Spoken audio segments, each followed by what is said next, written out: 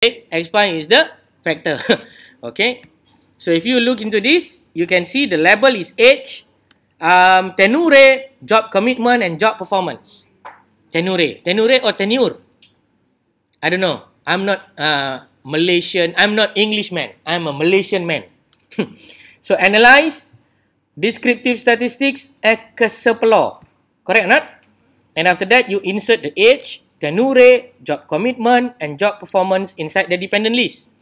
And after that, you go to the plots. You request for the histogram and normality plots with test.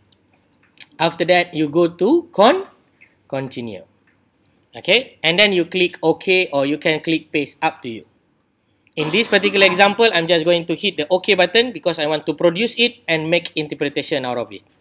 So after I click OK, these output are going to be appear in my data set.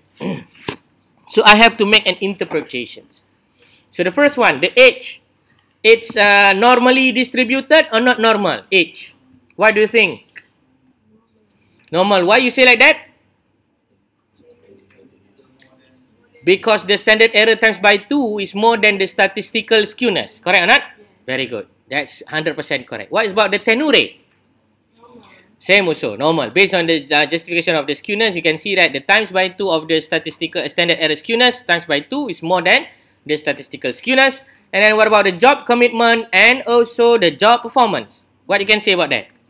Same also. Most of it are normally tabulated. You can also justify your judgment based on the test of normality in terms of Kolmogorov-Smirnov statistics and also Shapiro-Wilks. It indicates that the level of SIG or significant level is more than 0.05. That means we fail to reject the null hypothesis, and the null hypothesis for this test is actually data tabulated normally. We have enough evidence to say that the data is normal. Therefore, we fail to reject the null, and that's why we just look into the SIG. If the SIG is more than 0.05, data is normal. Faham tak maksud saya?